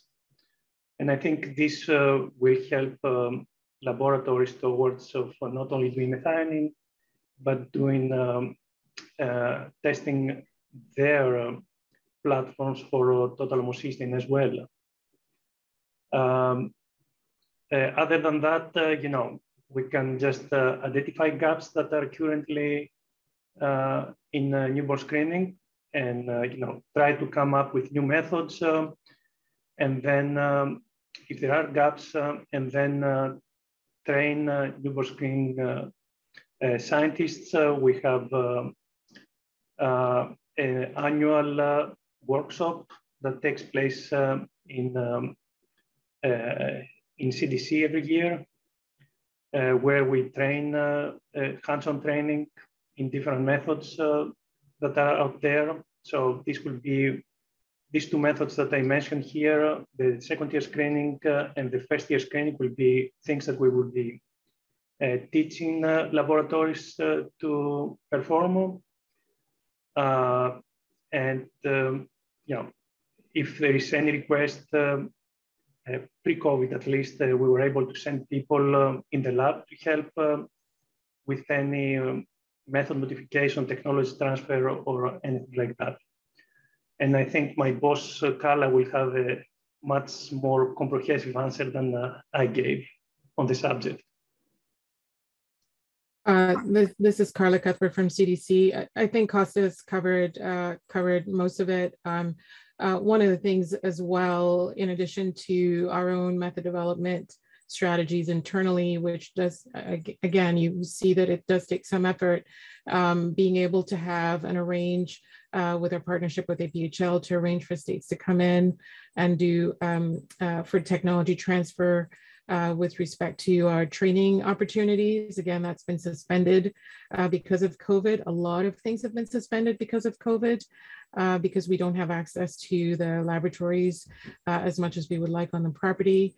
But we also have funding opportunities for the states, and we put out a certain number of funding opportunities for the states, not just to bring on new conditions, but also to help improve existing conditions. And that is really a very significant thing as well. So we really wanted to introduce that into our funding opportunities. So it's the sort of thing that, we would like to see a dramatic change, in 2 years, to have every state transition to what we may consider to be an improved platform or testing opportunity. But unfortunately, Jennifer, I really appreciate your question, but these things do take some time, and there are other opportunities available for people to improve their activities, but we will just keep trudging and moving forward as much as we can. Thank you. I appreciate that. And just one last comment. I know there are a lot of hands up there. I think that when I think about a child that was diagnosed with pyridoxine responsive homocystinuria, I think about what the relationship you had with the Texas Newborn Screening Lab, and how important it is to save those dried blood spot cards, right? Because he wasn't diagnosed within 2 years of life. And without that primary data to have to go back to, you wouldn't really be able to develop your assays. So I think for me as a citizen, this is another reason to advocate for longer storage of dried blood spot cards so that we can be able to optimize our newborn screening. Thank you very much. Thank you. We'll take one more question or comment from Scott Schoen, but first, Dieter, did you want to respond to Jennifer's question? Yeah, thank you. So the CDC does a great job in helping laboratories to become technically well-versed in the technology. They send out blood spots and they ask for results back, mostly in terms of quantitative data, and then maybe whether it's a flag that is high or low or normal. But it's not really proficiency testing in terms of sending a blood spot and asking, what is it? So for example, one of our frustrations, and we sometimes get it wrong because we're not allowed to use our second-tier test. So when we see a C3 that's elevated, we want to do the second-tier test to figure out what it is, but that's not part of the program. So I think what the CDC should do is focus a little bit more on the interpretive skills of these metabolic profiles. And I appreciate that it's maybe very difficult if you're not a trained biochemical geneticist, but we're not asking to be a biochemical geneticist. We're looking here currently at 50 plus conditions. So I think that's manageable. Also, and I'm going to say it only once, there's CLEAR out there to help you and you can use it. So there's room for opportunity, and we should not just limit it on single numbers, but it's a profile. Thank you. Thanks. Scott Schoen. Yeah, I just wanted to ask Dieter a quick question. You know, Sean mentioned this on SUAC and tyrosinemia type 1, and it was this committee who put forth sort of a formal, I don't remember what it was called, recommendation or acknowledgement that succinylacetone was the best marker to screen for tyrosinemia type 1. And that helped, I believe it helped a lot of programs get across any barriers that they may have been having internally with either procurement of supplies, equipment, et cetera, to get there, you know, some of those late adopters. Dieter, do you think that this committee needs to consider that same pathway for homocystinuria and help drive some of that innovation and advancement through CDC's help? I would also say, you know, APHL has their newborn screening fellows, and we are a state that are looking to bring on a fellow to do second-tier testing for homocystinuria. So that's something that we're doing here. So I think there's a lot of pathways, but do you think that we should consider that at the committee, or I guess the next committee? It won't happen this time with me sitting here, but for a future? I think so, yes. Apparently it worked for succinylacetone, and succinylacetone, the problem was solved before that discussion started. And I believe it started in 2011, just before I joined the committee. What I think happened after the paper was published and endorsed by the committee is that Perk and Elmer either started or finished working on adding succinylacetone to the FDA-approved kit. Now, if Dr. Petrichis is successful and finds a way, and I'm sure that Perk and Elmer is watching and listening and talking to him, it may be a natural evolution. But I think that the committee, if they made a strong statement that you cannot just pretend to screen for homocystinuria, but you actually should do it for the benefit of the babies, that makes a difference. Thank you. Thank you once again to all our speakers today. And I'd also like to thank the HCU Network of America for bringing this to the committee's attention. We'll continue to work with HRSA and other stakeholders about this, and maybe using what was done for succinylacetone to have a national dialogue around this marker. Anyway, we look forward to moving forward with this and helping to solve this problem. Next, we will go to our public comment period. As I mentioned in my opening remarks at the May meeting, we'll have 2 public comment periods. Today, we'll hear from 7 members of the public who registered to provide these oral comments. We also received 3 written versions of the oral testimony that we will hear today. First, we'll hear from Danae Bartke.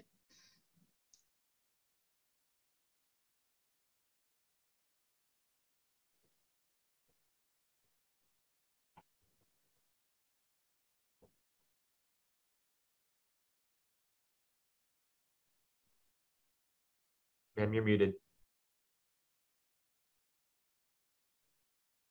There we go. That would probably help if you could hear me. I just want to start by saying we appreciate the opportunity to come before you and make comment again at this event. My name is Danae Barkey, and I'm the Executive Director of HCU Network America.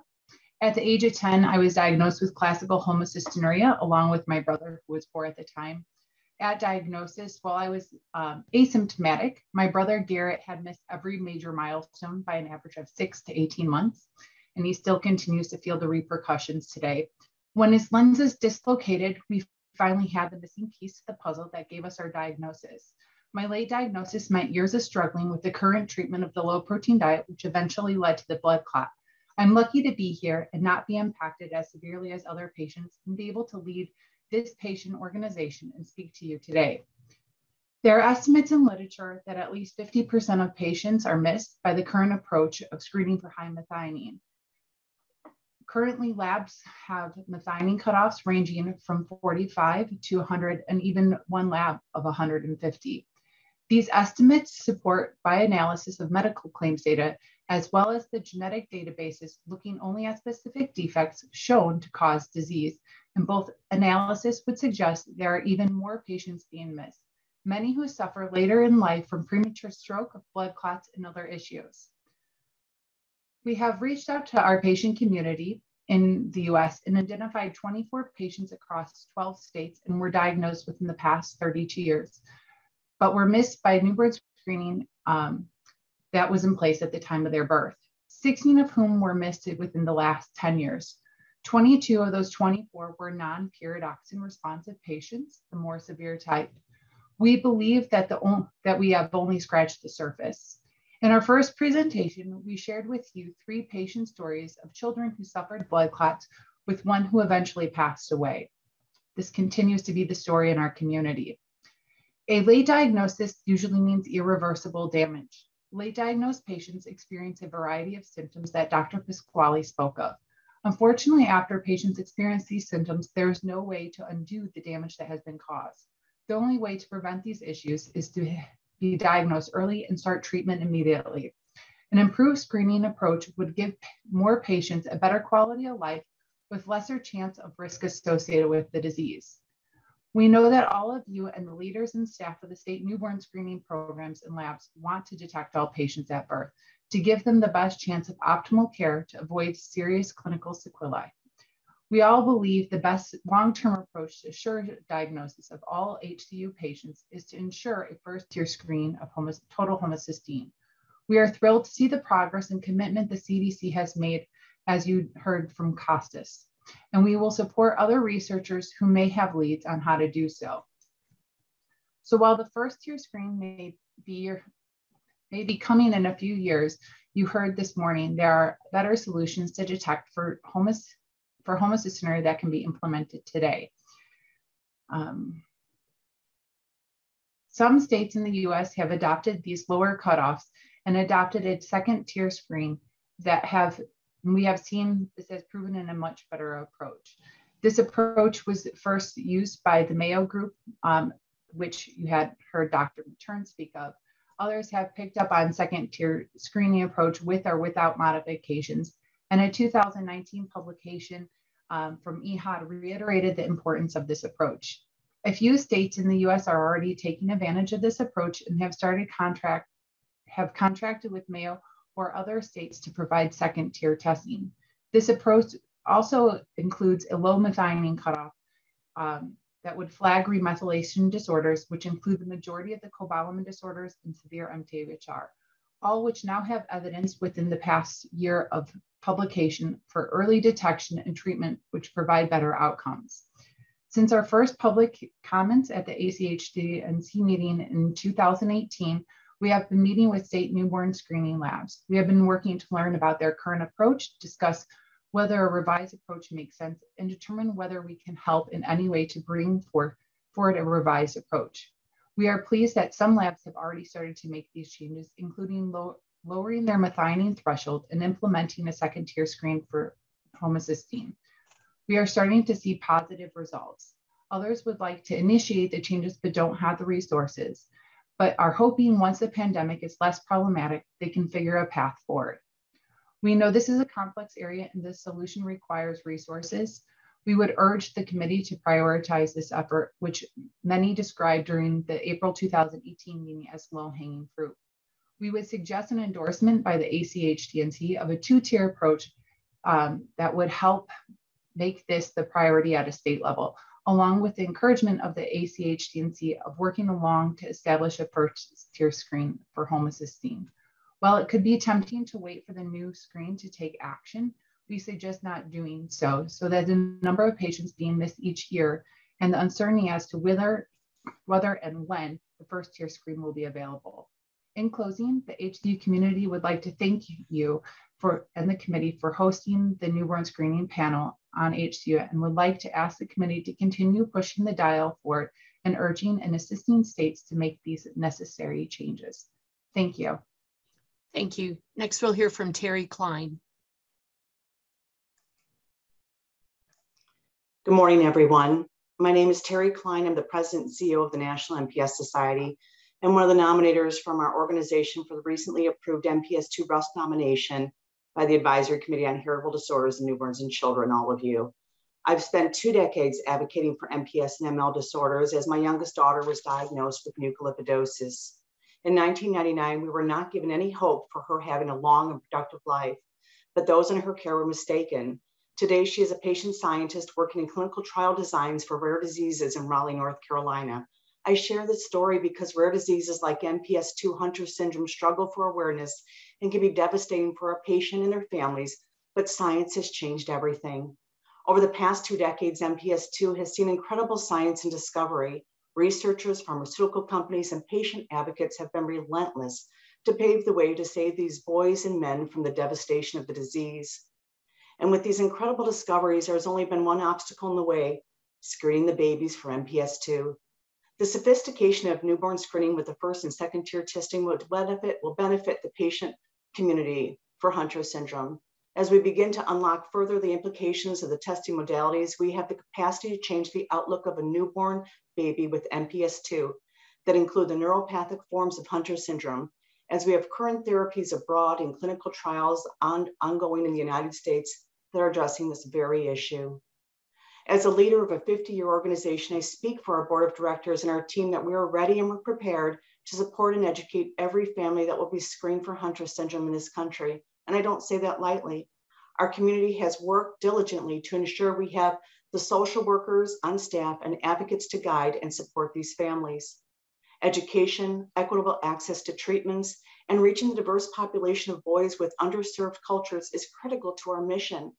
We are already working state by state to add and assist state health labs with literature on Hunter syndrome.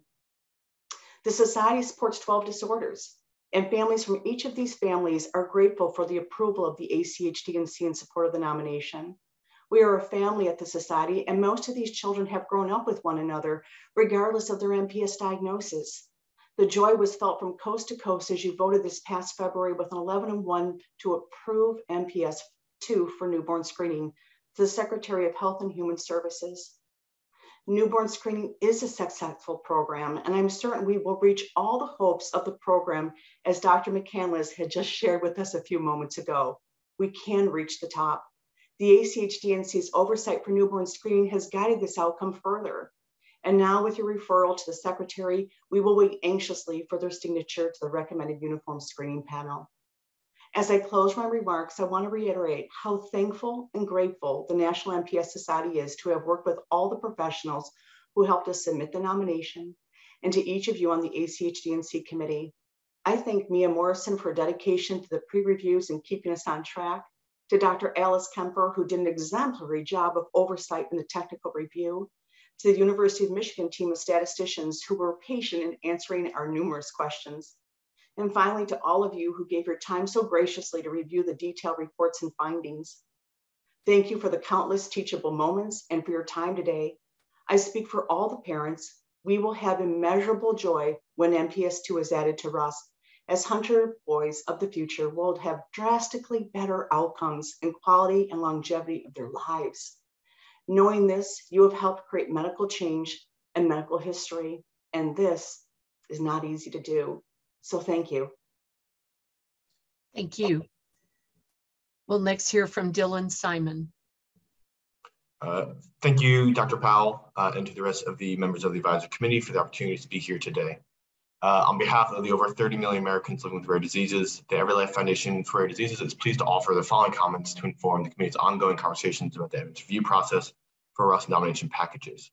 The Every Life Foundation is a nonprofit, nonpartisan organization dedicated to empowering the rare disease patient community to advocates for impactful science-driven legislation and policy that advances the equitable development of and access to life-saving diagnosis, treatments, and cures. The Community Congress is a forum for collaboration across stakeholders, representing over 200 individual rare disease patient advocacy organizations, in addition to over 100 other healthcare and biotechnology organizations. Our Newborn Screening and Diagnostics Working Group is one of our 4 working groups of the Community Congress, which is dedicated to ensuring that rare disease community receive the earliest possible access to life-saving diagnostic opportunities through newborn screening and other diagnostic tools. We applaud the committee's recommended addition of MPS II to the RUSP. Once accepted and implemented, the addition of MPS II will provide approximately 38 MPS II babies born annually in the United States the opportunity to access timely life-saving early diagnosis and treatment. However, we wish to note that during the committee's review of the MPS II nomination, there were discussions of topics we feel are outside the scope of the MPS II review. During the Every Life Community Congress Newborn Screening Working Group meeting that followed the advisory committee February meeting, members expressed their concerns directly. Comments centered on worries that some of the discussions by the committee strayed from the task of examining the quality of evidence of the MPS II nomination and its impact on the public health system, and instead focused on the challenges presented by the current healthcare system. While such discussions are important, and we are grateful for the committee's commitment to addressing these challenges, we ask the committee to ensure that such important discussions do not become barriers to enabling new worthy conditions for being added to the RUSP. As a rare disease community, we appreciate the committee is working to prepare for anticipated increase in RUSP nominations. As the committee navigates the increased demand, we remind the committee of the importance of formally including the patient community voice in the review process and the importance of expanding review capacity. As the committee begins the selection and onboarding process of new members, I request the committee commit to seeing all 15 member positions filled. By fully staffing the committee, discussions of nominations, their review, and the broader newborn screening ecosystem will benefit from the greater expertise and personal experience that a fully constituted committee will provide. As the committee prepares to onboard these new members, we ask for increased transparency in the onboarding process. As an organization dedicated to supporting patient advocates, we want to ensure that the patient voice is represented throughout the onboarding process. We also request the committee include 2 clinical representatives from the Technical Evidence Review Committee in the final review discussion to help answer questions as they come up during the committee's final deliberation.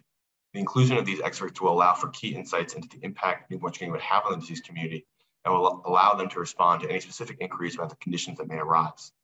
As the committee considers how to handle the increasing number of RUSP nominations, we strongly encourage the committee to focus on expanding their capacity to review these conditions as opposed to focusing on to prioritize nominated conditions. We worry that focusing on prioritization of conditions could limit the RUSP and close it off to other worthy rare diseases. The committee has stated that they're capable of supporting only 2 evidence reviews per year. We understand that while the committee may have a limited ability at the moment to increase the number, we also ask that they provide increased transparency concerning the docket of pending nominations. We recommend that transparency include a brief synopsis at each meeting of all pending nominations, with respective dates and where they are in the process, to include the dates and other relevant information regarding submission to HRSA, assignment to the nomination prioritization working group, those undergoing the evidence review group review, and those included with the evidence review discussion and vote. Patient organizations prepare for many years building evidence and developing the nomination package and require a clear timetable of when the RUSP review could potentially take place after their submission. We are thankful over the last few advisory committee meetings, the committee has highlighted challenges associated with newborn screening outside the RUSP. Presentations discussing various workforce issues have helped to highlight how many professionals are connected to newborn screening. As more treatments for rare diseases are developed, the newborn screening will continue to look at ways to address these current challenges.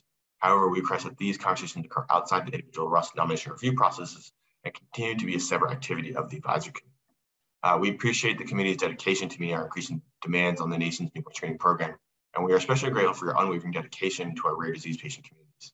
The Every Life Foundation and the membership of our Community Congress Working Group stand ready to support your work, and we look forward to engaging with you in the coming months. Thank you so much. Thank you. Dean Sewer. Yes, good morning, and thank you for the time, the opportunity to speak.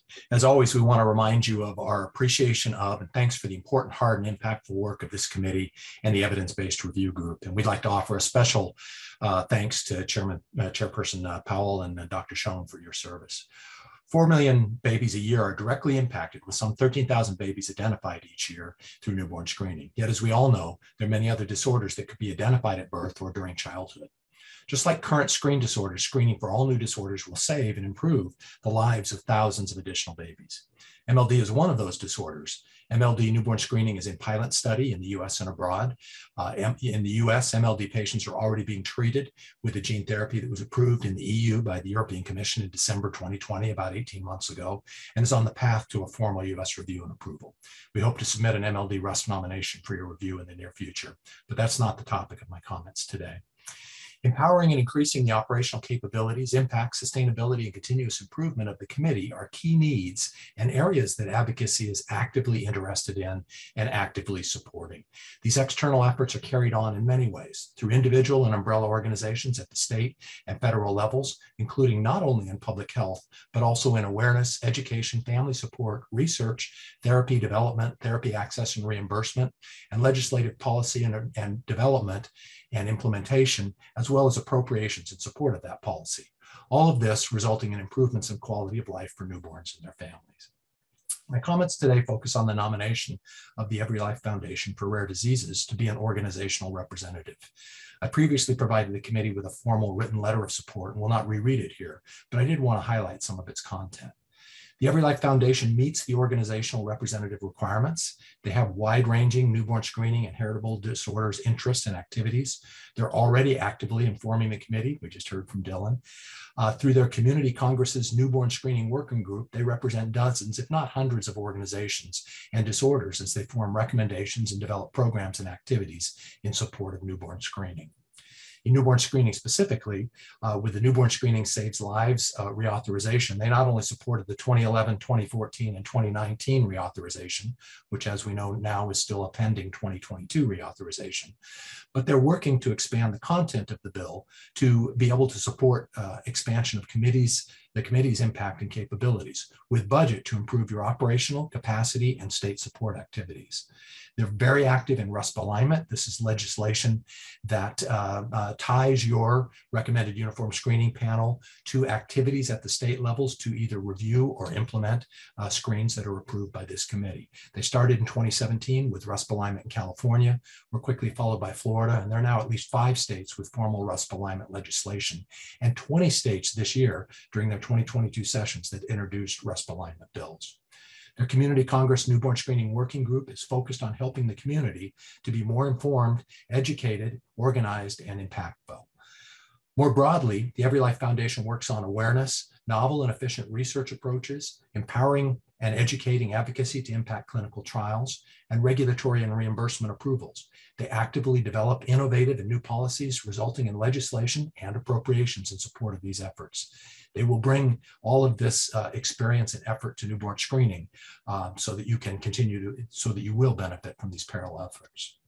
In support of all these efforts, they recently completed a national economic burden of rare disease study, formally identifying and publishing nearly $1 trillion of annual direct and indirect rare disease costs.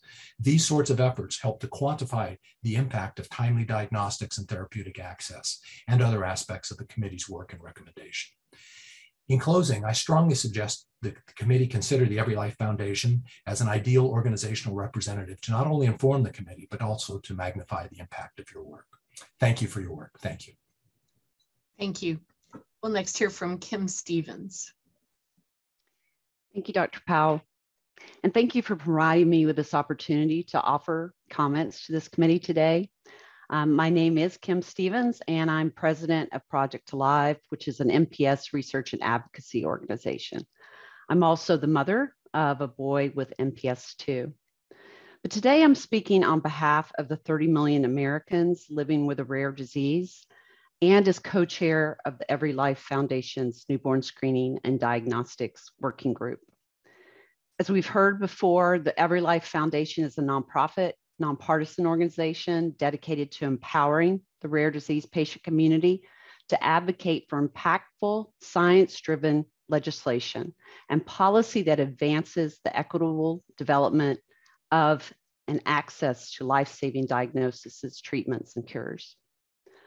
Over the past year, the advisory committee has reviewed and updated its processes, including efforts focused on ensuring patient advocacy organizations have a better understanding of the RUSP nomination process and the role that patient advocacy organizations play in newborn screening and RUSP nominations.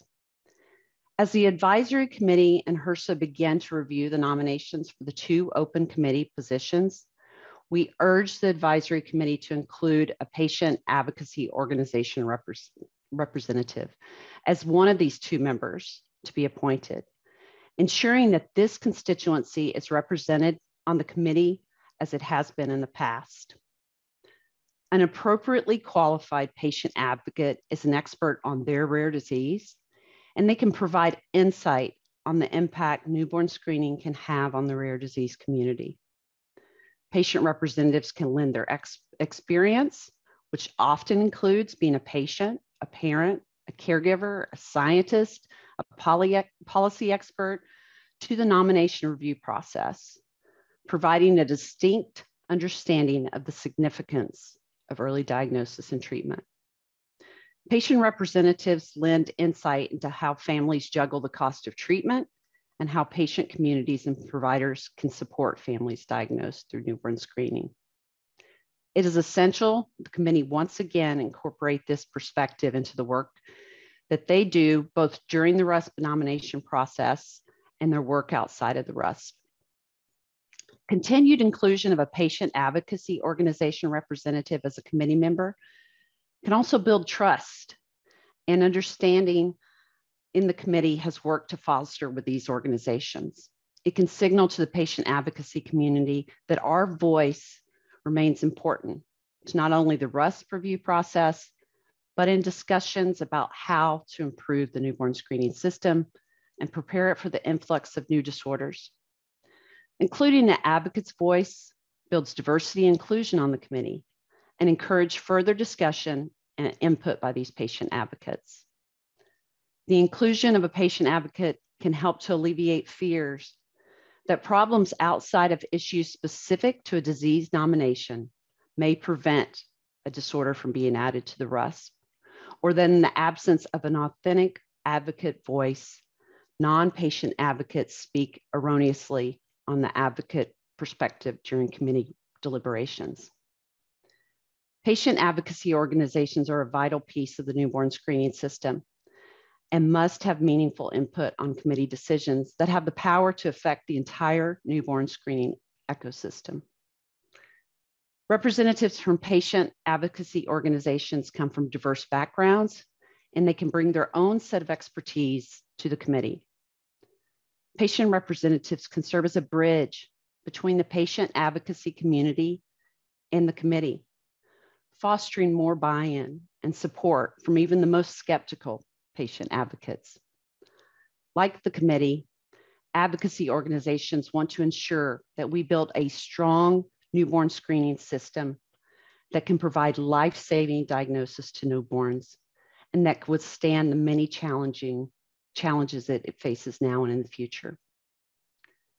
As the committee and HRSA consider adding a patient advocacy organization representative, we encourage you to define what is meant when you consider a patient advocacy organization. The National Health Council sets standards for patient organizations interested in becoming members of the council, and we ask the committee to consider these standards when defining a patient advocacy organizations. These standards require organizations to be engaged in research, professional education, public education and health promotion, health services, community services, advocacy, or social action. So when considering a patient advocacy organization representative, we encourage the committee to define patient advocacy organization as an organization engaged in one or more of these areas. We also ask the committee to follow National Health Council standards and define a patient advocacy organization as an organization that has been active in the space for no less than 3 years. We are grateful for the committee's previous inclusion of a patient advocate as a committee member and for all the work that is occurring within the newborn screening space and for all the updates the committee is making to the RUSP nomination process. We are committed to working with the committee to incorporate the patient voice more thoroughly by including a patient advocacy organization representative on the committee.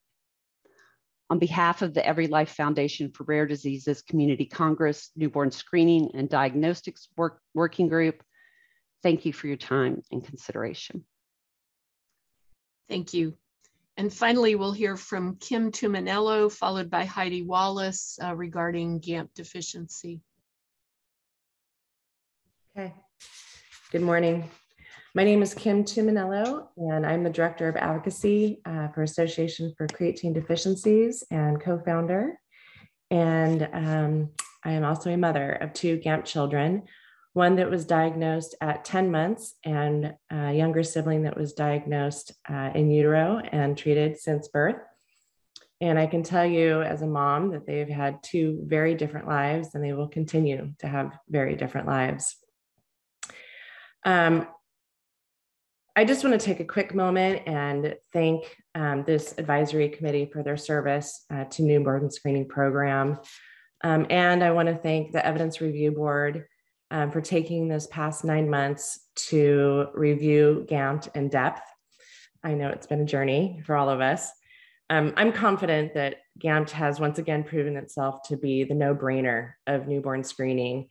It's easily detectable with its elevated guanidino acetate and almost non-existent false positive rate, which, as this committee discussed earlier, is extremely important. It's an incredibly easy treatment that could literally be ordered online, and safe, and most importantly, an effective treatment. It's been 6 years since we started this journey, almost to the day of nominating GAMT for the first time. And we were given the word that we needed to find a baby during a newborn screen. And I'd like to thank New York and Utah for both taking on that challenge and screening. And as luck would have it, Murphy's Law, we found those babies within a certain quick amount of time close to each other, which I think is really exciting. And I think it proves the point that there is a need for the universal screening of GAMT. Those babies have a really bright future, which is incredibly exciting. And as a parent and a community member, I'm really excited for today. I'm excited for the vote. And I'm excited to see the Secretary sign GAMT into newborn screening. And again, I just really want to say thank you to all of you for your work.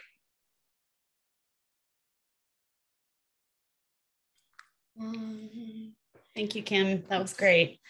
So my name's Heidi Wallace. I'm the Executive Director for the Association for Creatine Deficiencies.